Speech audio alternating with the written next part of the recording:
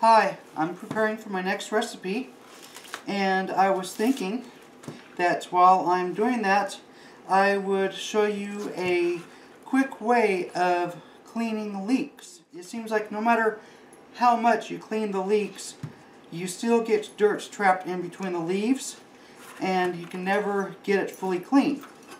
Well, I'm here to show you a different technique to be able to do this, and letting you know that you're pretty much doing it backwards. What you want to do is cut your leek first and then clean it.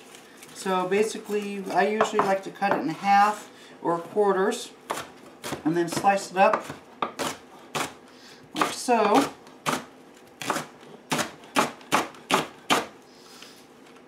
That way the water can get into that area which it normally can't get into, back into those deep crevices in the nether world of the leek.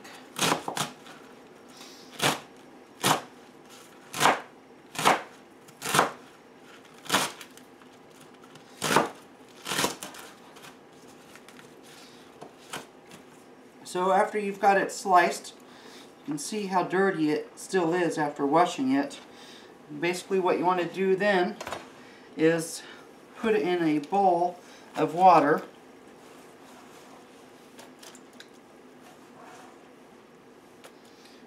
and kind of mix it up really good.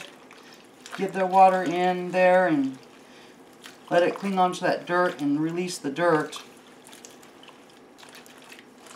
And you want to let it sit for about 20 minutes after you have washed it really good, and that will allow the dirt to fall to the bottom. And then carefully grab the leeks from the top and put it in a strainer and let that drain for really good for about 10 or 20 minutes.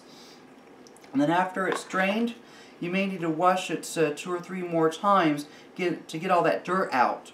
And this technique not only works with leeks, it can work with other leafy vegetables that have a tight core, lettuce for example, green onions, that kind of thing, if they look really dirty.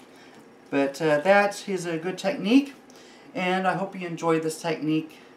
Please like and share this video with your friends and family, and you can find this technique and more at thefatveganchef.com. Thank you for watching. Have a good day.